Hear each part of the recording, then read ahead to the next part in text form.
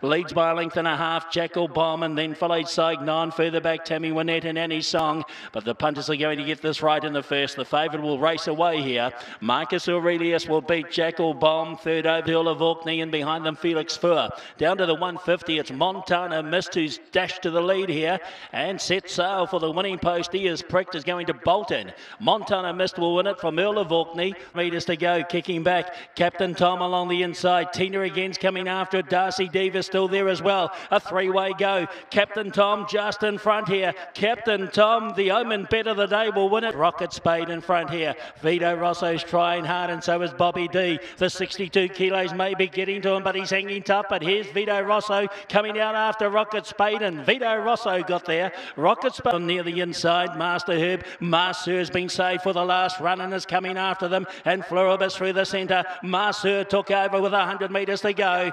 Time for the run will get the win. And Maasir beat Floribus down to the 200. Wishing Well. Wishing Well ranged up, took the lead here. Looking to run on after it now. We've got Mask, but it's Wishing Well kept up to its work by Danielle Johnson. And she races away to go back to back. The leader leads a length and a half. Granados is winding up. Battling on Oceana Lad. Camaros is battling. But at the 100 metres, Rusalka. Rusalka and Eilish McCall's going to dash away here. Second at the line will be outside here. Brazier as well. Vistock is warming up as well. It's Shockallia in front. Shockallia from Vistock. Stop all the clocks on the inside. Shockallia in front though, going towards the line. Shockallia will beat Stop All the Clocks. Third.